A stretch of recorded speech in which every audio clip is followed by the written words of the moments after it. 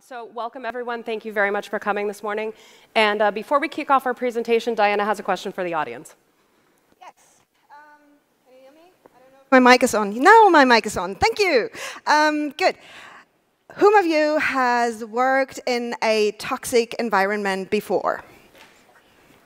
Surprise! Yeah. It's almost universal.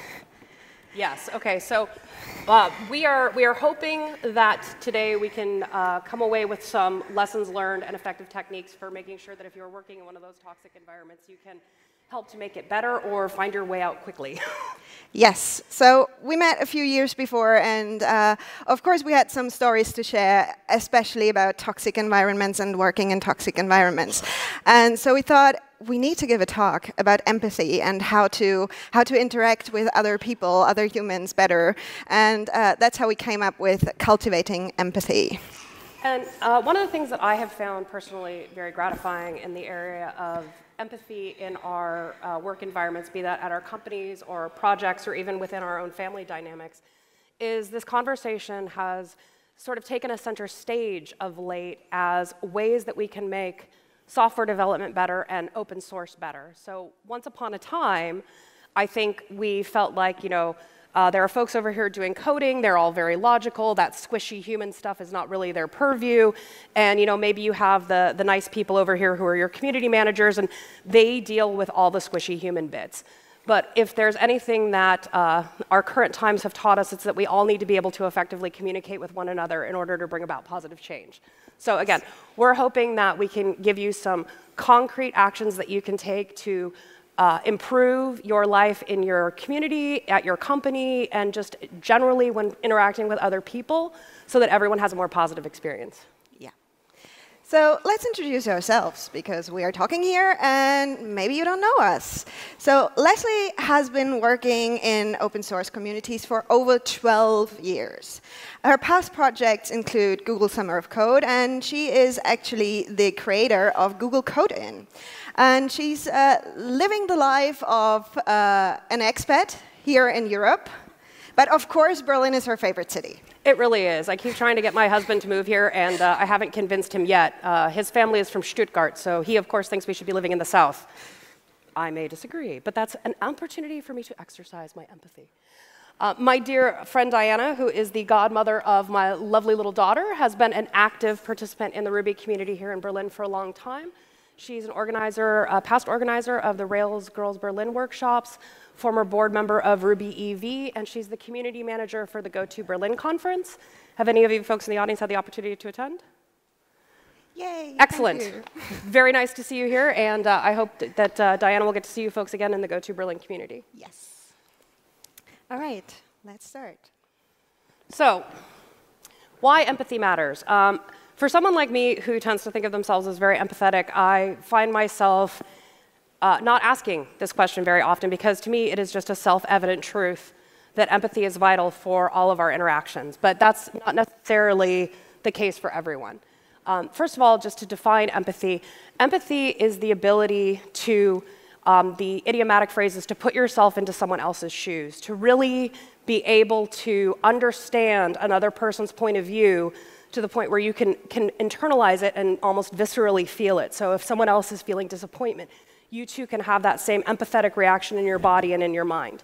And this differs from sympathy, which is when we have concern for another person's problems, but it doesn't necessarily impact us directly. We want them to do better, but it doesn't necessarily take root in our own psyche and therefore promote us to do different actions or interact with them differently.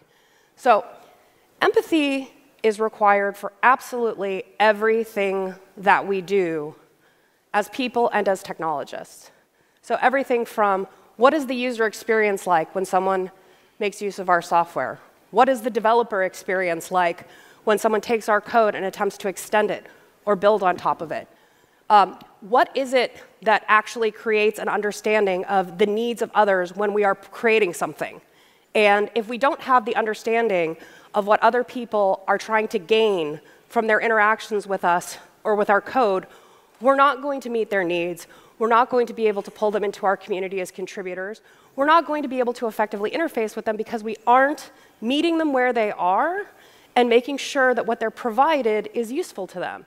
people are happy to engage with other people that they like, but as Denise pointed out in her keynote, at the end of the day, it's about producing quality technology that we can all make use of whilst we are connecting together as human beings. And of course, it starts all with you. So you have to practice some kind of way to get into empathy. Because empathy is not necessarily a given. So you're not born empathetic. Well, it differs. But empathy is something that you can definitely learn. It is a skill that you can learn, that you can practice. And it's all about you and knowing yourself. How do I think? How do I react in certain situations? How do I feel about things? Might it be the dog on the street? Do I like dogs? Have I been bitten by a dog when I was a child? Am I afraid of dogs? Something like this. And also to express your feelings. And most of the time, your inner feelings guide your thoughts. So if I have been bitten by a dog when I was a child, my inner feelings tell me, dog, dangerous. So I will probably take a step back. So that is how I will react. If you have not been bitten by a dog, if you only met nice dogs who never barked at you and who were very friendly, shaking their butt, right? You will probably say, oh, doggy, hey, can I pet you? Right? And it shows that there is a difference by your past experience. And it's also a difference by the audience that surround you.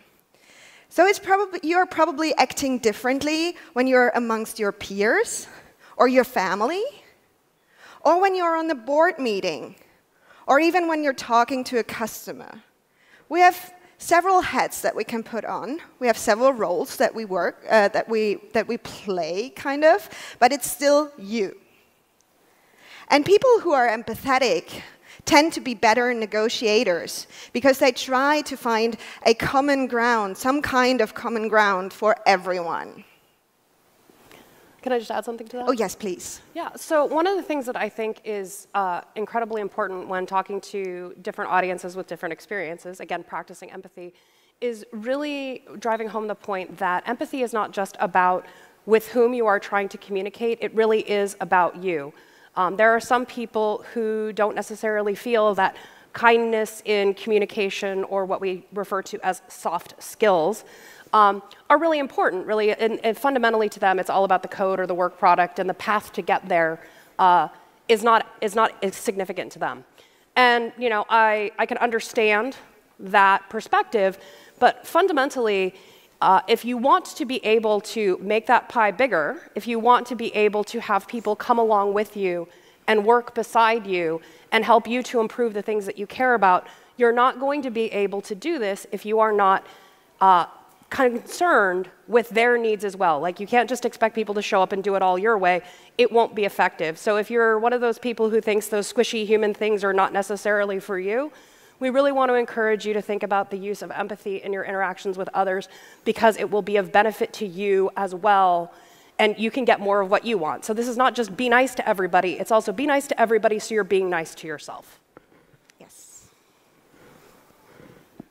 So one thing that I think is very important is to realize that empathy is actually a choice. It is a choice that we make every day to be empathetic or not. As Dajana pointed out earlier, Dajana is not something that we are innately, empathy is not something we're innately born with, right? It is a learned skill. And there have been several very interesting studies done in the last couple of years about empathy and how it can be cultivated in people. And these studies turned up 2 points that I'd like to make. One is that people, when given a choice, will not do things that they think will cause them to feel empathy when they feel that will give them a greater emotional or cognitive burden. So in this particular study, they were given a choice of how they wanted to arrive at a particular destination. And one way was through a neighborhood where there was great poverty. and where the chances that you would observe that great poverty were higher. And one direction was through, a beautiful city center with museums and, wonderful artistic things. And the beautiful route was much longer, about 5 minutes longer. Most people chose to take the longer route. And when asked about it, it wasn't the beautiful buildings or the opportunity to see the museum. It was just that they felt like seeing the poverty in the city would be harmful to them. It would make them sad. So they simply avoided it, which means, again, empathy is a choice that we exercise. So if we can choose to be empathetic and not just feel like, well, I'm not good at this, so I just won't worry about it, then, again, we all have the opportunity to improve in this regard. And the other key facet of this study was the ability to prime people to feel empathy. So the next stage of the research was for the research team to work with this group of individuals and to tell them stories that illustrated the exercising of empathy. Everything from a stranger meets someone who, this is an old tale in so many cultures, a stranger meets someone who doesn't have a coat and offers their coat to this stranger and creates a better world by doing this and sharing, to other tales of people helping one another and being kind to one another. And once the research subjects had heard these stories, and then they were given a test about what choices they would make in a given situation, they all scored much higher towards empathetic reactions to other people because their brains had been trained with the idea that empathy produces positive results. So if we know that this is something that is a choice and can be trained, I guess what I'm trying to say in a very long-winded way is nobody gets a free pass to be a jerk because they think they can't be nice to other people. Like, if it's your choice whether or not you want to be kind, welcoming, and gracious, but don't tell me you can't do it. I've heard people tell me they just can't do it, and to you I say you are fibbing. It's just not the case. And speaking of skill, so it is not an innate skill, so you can learn it, as Leslie said. And you can learn it, for example, by being reflective. What does that mean? Well, you basically just think about the actions that you have, that you do, the interactions with other humans. And I will give you a little example of how I learned to be more empathetic. I was not born like this, so I had to work on that. What I did was I took 30 minutes, sometimes just 15 minutes a day. I sat down at the end of the day, I wrote down the interactions that might be a bit difficult for me. And I wrote down, what did I say? And I reflected on, what did I feel at that time? And what did the other person say? And what could I have said that this interaction would not have been so difficult for the both of us or for the people around me? So you have to first learn yourself, as I said, and then try to communicate with others, because we are not living in a vacuum. We are living with other human beings around us. And find some trusted human beings and try to learn in baby steps. And talk to them about things like, whoa, what you just said hurt my feelings. I can't really say why, but let us discuss about this. Or something like this. And empathy is often built through adversity. When you go through stress time, you really know who is empathetic around you. So just because things are coming easy to you does not mean that these things come easy to everyone. And I can tell you, words matter. So if you're, for example, coaching a junior, and you say words like, you just have to, it's obviously this and that, you diminish their knowledge. You are not really empowering them to do it themselves, right? And to give you another example, which I really, really like, so I have to tell it, I saw a talk some years back by a blind person. Obviously, there it is. I say it too. I'm sorry. So I'm not blind. I can tell you I'm not blind. I can see you. I can see colors. This person was blind, and he couldn't see colors. And it was back in the days when the first iPhone app came out that can tell the colors of things. So he was very excited over the day. He got this app, and he wanted to go home and try this app. So he went home at the end of the day. It was in the mid of winter. He was living in Great Britain, so it was dark. And he went home and he tried this app. He tried it on his shirt, and it said black. He tried it on his desk. It said black. He tried it on several other things, and it said black. And he was like, that can't be. And then he was thinking, OK, colors, what's going on with colors? Ooh, I need light. Otherwise, it will not distinguish the colors, right? So he went, switched on the light, and then he tried his app again and said, blue, red, orange, yellow. And he was like, ooh, I learned something today.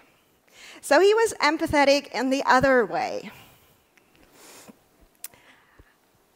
So what I want to say about this is you have to step out of your comfort zone and try to find out what the other comfort zone is. And what that means is not only think about it, but as I said, talk to people. So another way to cultivate empathy within yourself is to practice a skill called active listening. So active listening is a concept that came out of the nonviolent communications framework, which was used in the Middle East peace process in the 70s. And the idea of active listening is to ensure that the people engaged in your conversation know not only that you have heard what they've said, but that you have internalized it, and that what they have said to you matters to you. And you can do this very simply. We'll do a quick demonstration. Diana, would you like to have some dinner?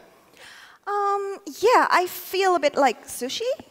OK, so sushi. So I don't eat fish. So do you think they have teriyaki dishes at the sushi place? Yes, I'm pretty sure they have teriyaki dishes. OK, perfect. And also usually they'll have tempura. OK, great. So I'm hearing dinner. Let's find a sushi place. Is there one you prefer, or should we look it up online? I think we can look it up online. I'm not familiar with this here. Great, excellent. OK, so I'll go ahead and get out my phone, and there we go. We have just had an active listening conversation. I have demonstrated to Diana that I've heard that she wants food. I've heard that she wants a particular type of food. I've brought my concerns to the table as well, saying I'm not someone who eats fish. Will there be something available for me?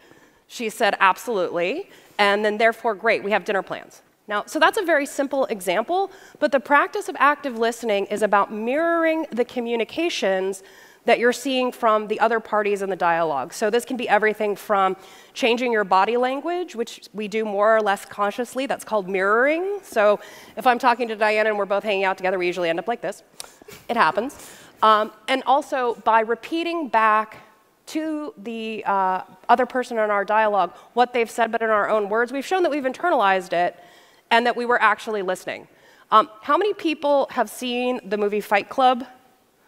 OK, do you remember that great scene where the main characters are at a support group and the girl says, most people are just waiting for their turn to talk, not really listening? Active listening is about showing that you're not just waiting for your turn to talk, that the other person in the dialogue matters to you. And you rephrase it somehow so it's your words and not theirs. Because if you just repeat their words, they will say, yeah, you understand me. But sometimes you do not. And no one wants to talk to a robot. Would you like to get dinner? Yes, I would like to get dinner. Like that's not what we're talking about, right? Like, engage in dialogue, bring your whole self, but again, make sure that you're bringing your whole self to listen to what the other person has to say. Yeah. And there's another very, very important thing where you can actually practice empathy without interacting with other humans.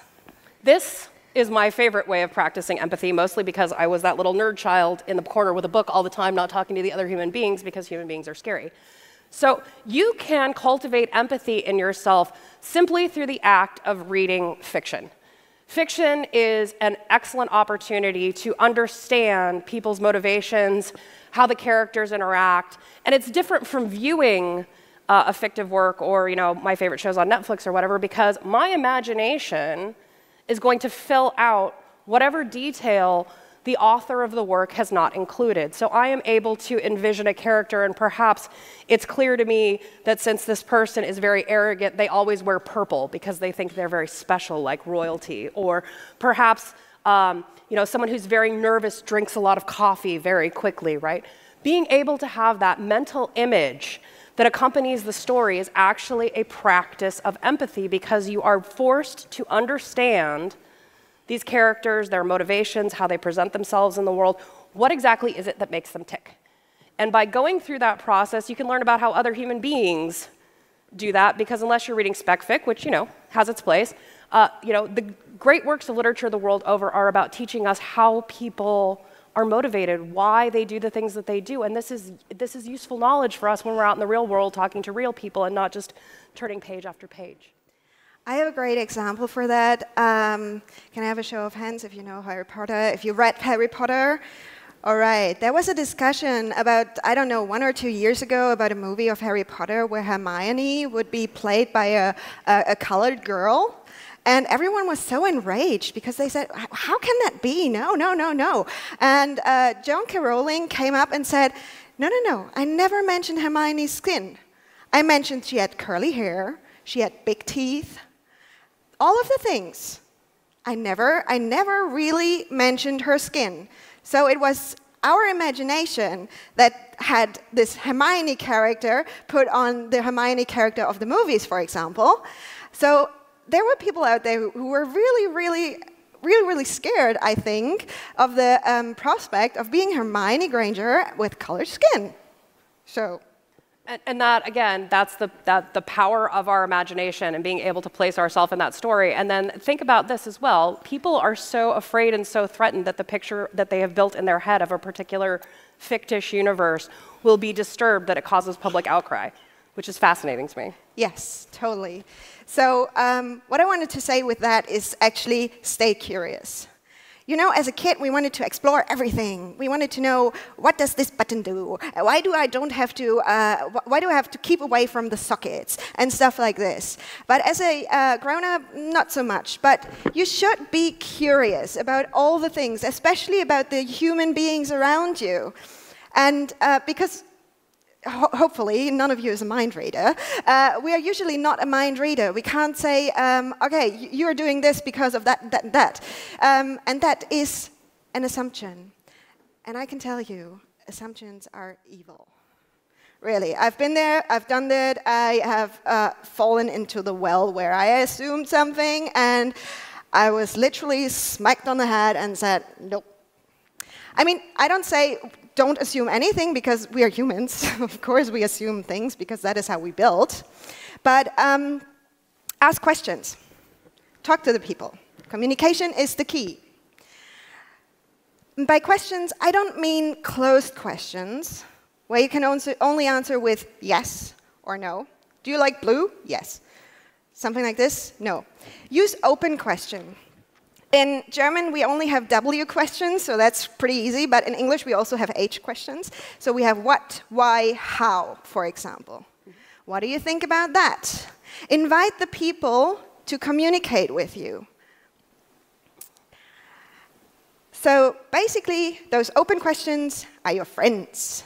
And I think it's also a critical thing when we think about the exercise of empathy to realize that there are so many times that we go into a situation with people where we feel that there may be conflict, and we have already decided how the other person feels. Clearly, so-and-so doesn't like me, or they wouldn't have made that post to the mailing list. Obviously, this person thinks I'm an idiot. Look at what they said in my last code review.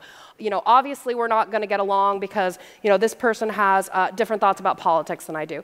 And again, those assumptions are evil. We have no idea how another person feels or what their life experience is like if we don't ask them. We can make some basic assumptions like, I see you are awake. Excellent. Probably you're ready to communicate since you're ready, since you're awake and you have a coffee in your hand. So, good signals. But we cannot just make assumptions about how people feel, think, or how they'll act because of our own fear or any concerns we have on our part. We need to set those fears aside in order to effectively, again, bring our whole selves to the dialogue. And did you hear the words? Obviously, just, did I do clearly. That? Yes. I am a bad person. No, when you did the negative examples, so that's totally fine. I too shall fail. It will be fine. No.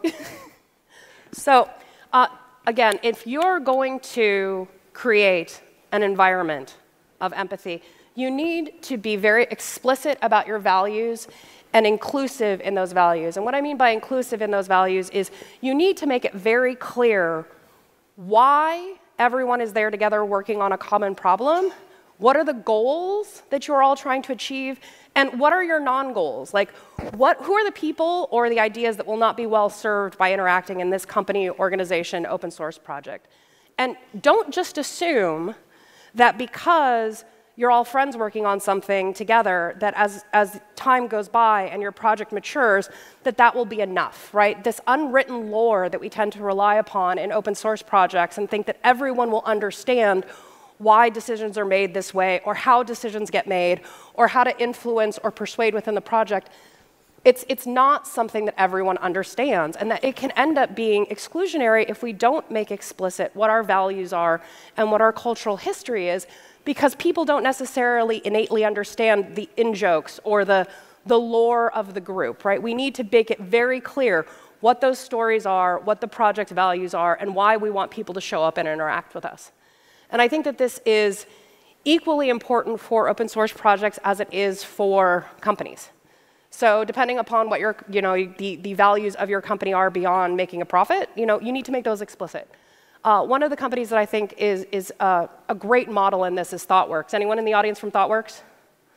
OK, well, we wish you the very best wherever you folks are.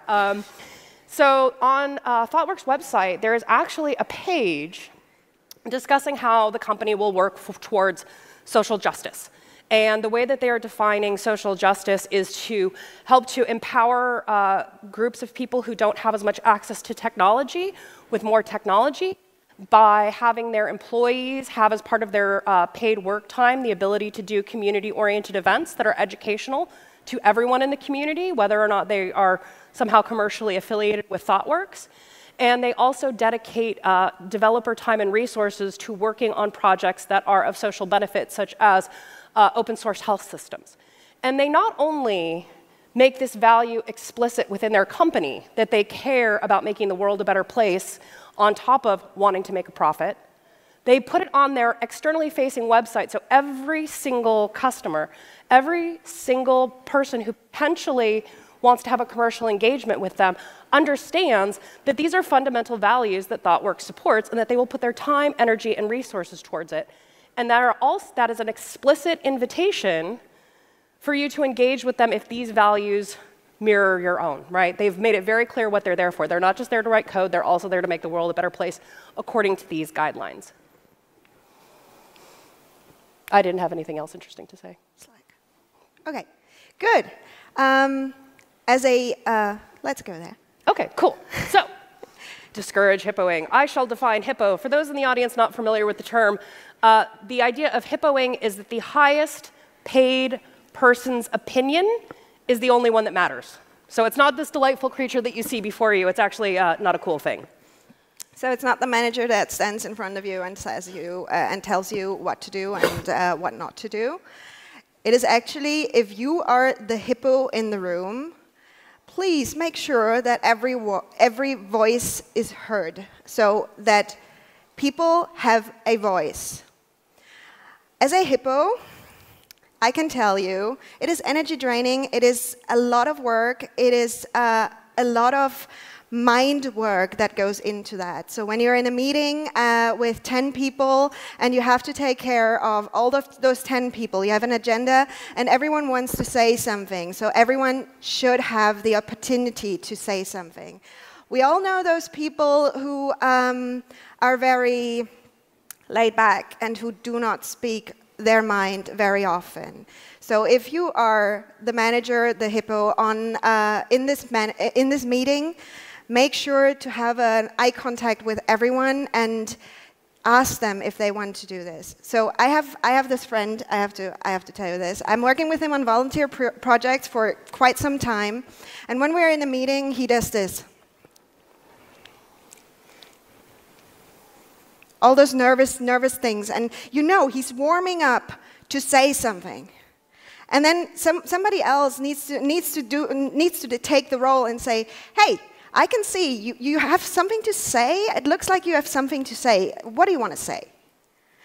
And then finally, he comes out with all the things that he wanted to say, But he did not speak over the others, because that's not how he is. And also make pauses for people to think. Silence is actually good. If you're talking all the time over and over again, there are people who cannot follow the whole communication. Stay quiet for a moment. Also in a conf call, silence is good. People have to think. Make sure that people have the opportunity to think. And the other thing that I think is very important as a takeaway from this principle is that good leaders tend to think that all they need to do is say, everyone's opinion is welcome, and we want everyone to share their ideas, and we have an open door policy. And while they may actually mean those things, and those things are true for them, most people have been socialized due to their past experience that when you hear those words, they are empty words and that they are not actually true. So I've been in many jobs where I was told there was an open door policy, and typically when I went through the open door, I left thinking that the door was going to hit me in the behind on the way out. Not a very positive experience. So over time, I've learned to be much more careful in what I say and how I articulate my ideas in group settings until I've gotten to know everyone really well and understand that it really is an environment of psychological safety. So if you're in a leadership position in a project, at a company, if you're a highly paid CEO, if you are the lead maintainer on a project, don't just say to everybody, I want to know what you think. Because these people probably, we hope, like you. They don't want to tell you something they think will disappoint you. You need to open the dialogue by, for example, pointing out something that you don't like, or making it very clear that you yourself have made mistakes in order for people to feel, again, an environment of psychological safety so that they can challenge that highest person's opinion, highest paid person's opinion, or the person with the highest status in the room. So don't flip the bozo bit. Anybody heard the term bozo bit? Okay, cool. There are a few people in the audience. So the term bozo bit was brought to us in 1995 by a gentleman named Jim McCarthy in his book, The Dynamics of Software Development, which is still an excellent book to read, even if it has gotten as old as I am. Actually, I'm older. Let's not tell anyone. So the idea of the bozo bit is that somebody within your team or organization has done something so silly and egregious that you've flipped the bozo bit. Like, no matter what, you think this person is a clown, nothing they say is valuable, you just kind of, you ignore them in all that you say, and you work around them rather than trying to work with them. And the unfortunate thing about us as human beings flipping the bozo bit is it is harmful to us, and it is harmful to the person upon whom the bit has been flipped.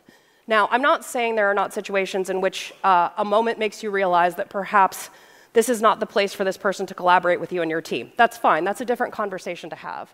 But if you're in an environment where you have someone working with you and you actively route around them constantly, you're wasting your time, you're wasting their time, you're creating an extremely uncomfortable situation for everyone who's observing this behavior. And fundamentally, you've created a situation in which this person who's had the bit flipped on them can't succeed. Yeah. People are smart enough to know when someone has lost faith in them. And typically, if a person has made a mistake, and it's a very big mistake, shame will cause them to continue making more mistakes because they're afraid, because they are quite certain that their next step will be a mistake, and typically they're right? Insecurity begins to take over in our mind and cause us to make poor decisions. And again, it's also harmful for the person who's doing the bit flipping, because you're cutting yourself off from the opportunity to learn from this person, and even if it's just learning how to work with someone you find to be difficult, right? You have cut yourself off from the opportunity to engage deeply with something that is uncomfortable for you, right? Everyone has a bad day. Everyone makes mistakes. Deciding that forever and always this person is not someone with whom you're going to spend your time or your goodwill just is harmful to everyone around. If you need to have a discussion about people parting ways, then have that discussion. But don't sit in collaborative spaces with people feeling that you just really wish you weren't there, because it's obvious to them, it's obvious to other people, and it just generally creates a really poor environment. And again, it lacks empathy. And there we come to the next point. Make it truly okay to fail. As I said earlier, we are humans. We are flawed, seriously. So we make mistakes, And sometimes we make really, really, really, really big mistakes because we push software into the market that is not ready yet, and a lot of customers have a really, really bad day, for example. It does not help to flip the bozo, as Leslie said, right? So try to build a structure of candor. Candor is a new word that I learned just recently, and which I like very, very, very much, because it means be open, have constructive feedback, have a communication culture to talk about this, and also do retrospectives instead of postmortems. Yes, a lot of customers had a really, really, really bad day, but nobody probably died. So let's think about what went wrong. We have a process. This and this and this happened. Why did we have this outcome? And then let's work from there. I have a little exercise that I do with my team every end of every project. We do a retrospective, of course. And then at the end of the retrospective, we do the appreciation game. Everyone says something positive about someone else. And again, as the hippo in the room, I have to make sure that everyone had the chance to say something positive and that everyone did receive something positive. Why do I do that? To get my team closer together. To not only focus on all the negative things that went wrong, but also to see what we accomplished as a team. Because everyone knows that one negative thing stands out so much against a lot of positive things.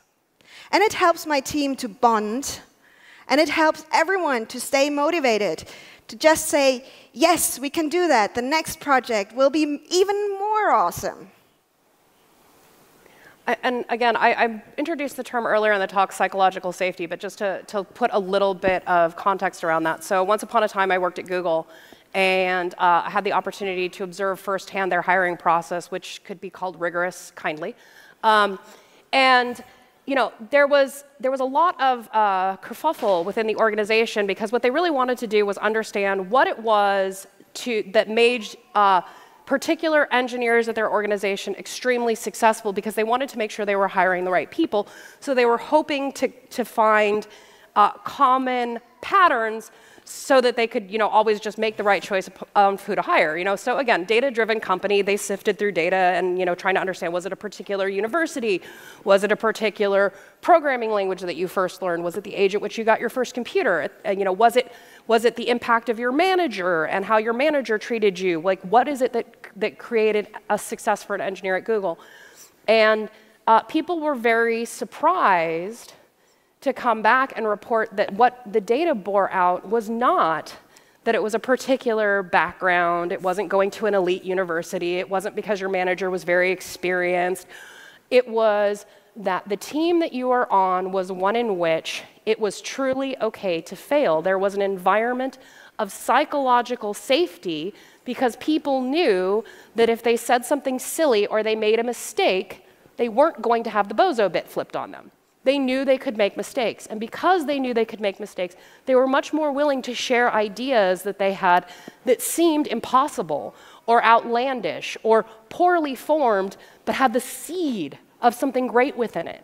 And that was the #1 determining factor for an engineer's success, was that the environment that they were in was one in which it was okay to fail, and it wasn't just words, oh, everyone makes mistakes. It was repeatedly demonstrated by the team's leadership and by their peers that mistakes were not costly. Mistakes were just simply a part of showing up. Yes. And just to summarize our talk. So we call this we'll tell you what we'll tell you, then we tell you, then we'll tell you what we told you. So again, empathy is a choice and a learnable skill, and we can cultivate it through the processes of active listening, through reading fiction, taking the time to get to know yourself and to deepen your self-awareness, and to practice curiosity in your daily life and to avoid assumptions, because they are evil. And I like to conclude this talk with a quote by Ian McLaren. Be kind, for everyone you meet is fighting a hard battle. Thank you.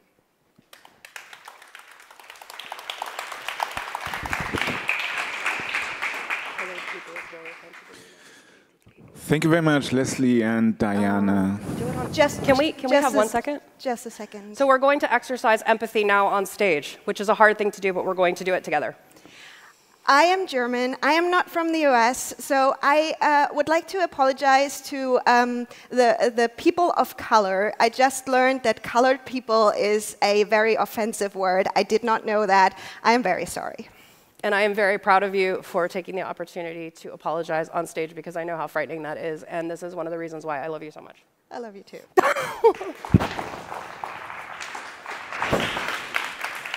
Thank you. This is why she's my daughter's godmother. Any questions, folks? There's a question, yeah. There are more questions. Thank you for the great talk. I had so many things I want to ask, but I'm going to stick to one, because I'm sure a lot of people in this room are or know someone who is in, my wife, for example, is in a company that are not doing so many of these things, and I see how much it frustrates her. So for those people who are in companies where they are not the hippo, and they see so many problems they want to solve but don't have the power to do so, how do you recommend that they try and affect those changes? So that's an excellent question. Do you want to take that, or shall I pontificate? I would like to start. Excellent. Find an ally. Find as many allies as you can. Hopefully also one of the allies is a level higher than you. And then try to change within. It is really hard work. It is really hard work to find allies. And it's really hard work to change an organization from within if there are only a handful of people. But it is doable, but it takes time. Because as humans, we tend to stick to the post that we have. We tend to stick to the processes that we have.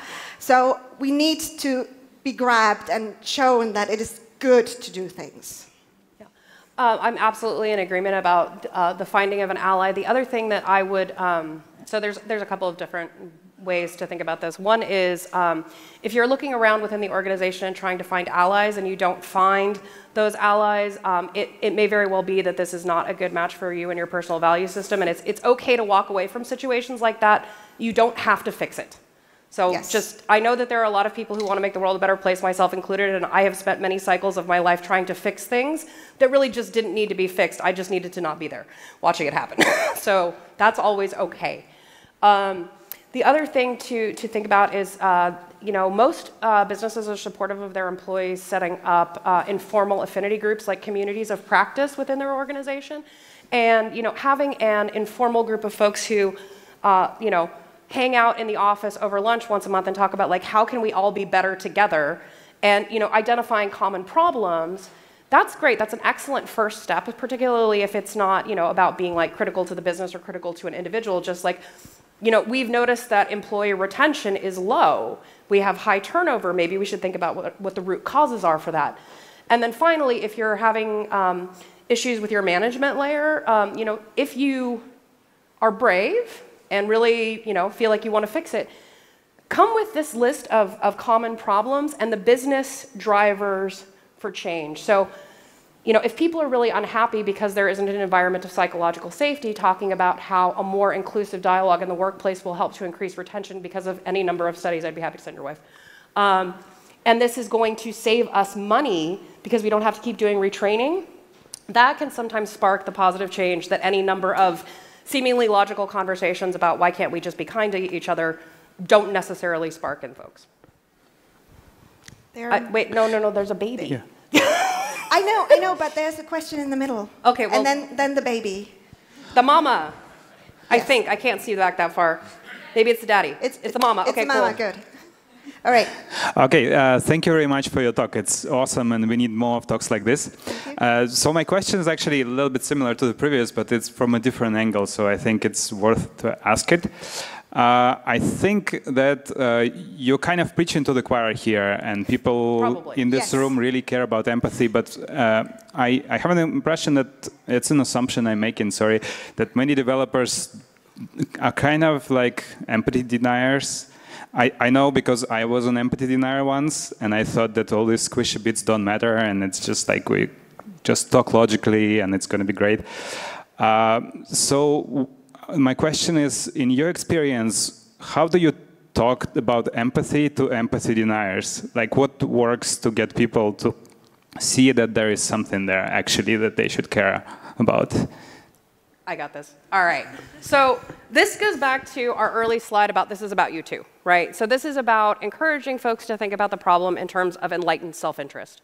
Okay. So maybe I am convinced that as a senior developer that I am completely logical and rational, and of course I don't have to worry about that squishy human stuff. That's fine. But if you can show to these people that a failure to have consideration for the perspective of others is harming their work, that can often be very persuasive. So,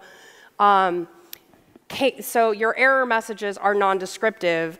How many more bug reports are you getting because your error messages are non-descriptive and they make total sense to you? And of course, it's completely logical that you'll say, like, code error 517,024 does not compile, which means absolutely nothing to anyone but you, right? Like, you could have a smaller issue queue if you just wrote more human-readable error messages, for example. And it's not necessarily a great example, but again, what is the impact to that individual for failing to exercise empathy? And once people start going like, oh, you mean I can make my pie bigger, my issue queue smaller, and have a better day, then people who tend to be kind of empathy deniers, get on the train and come along with us. And I would like to reverse and ask you, how did you go from being an empathy denier to being here with all of us today? And we welcome you to our pod of people who care about empathy.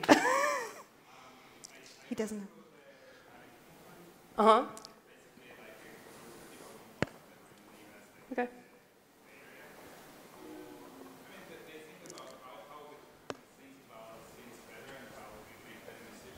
Mm-hmm.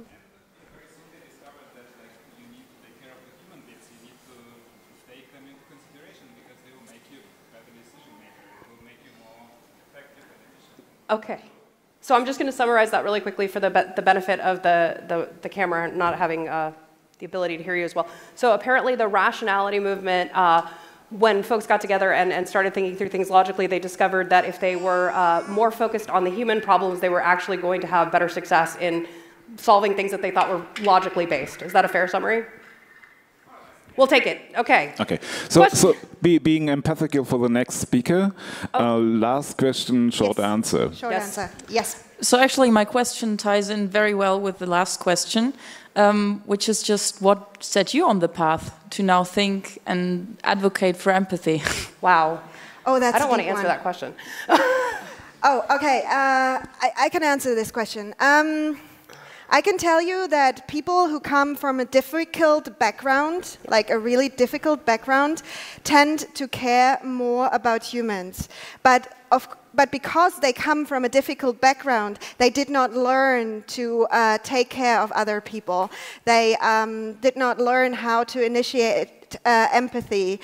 And so my path was, I would like to help people, but I have no idea how, because I did not learn it when I was young because of my difficult background. So that was my train that got me into the role, and also bad role models. Yeah. So as I said, toxic environment, toxic managers, and I have one manager that I always pull up in my mind and say, okay, I will do exactly the opposite. I would like to just say that I learned reductively as well that empathy is a very positive thing to have, and I lacked it in my youth. I wanted to make sure that I didn't create an environment where I felt, when I myself was there, felt like I had no power and no agency, because it felt very bad to me, and I didn't ever want anyone else to be in that position. So if there was a way that I could help them not be there, then I was going to do it. Yes. Thank you very much. Thank you.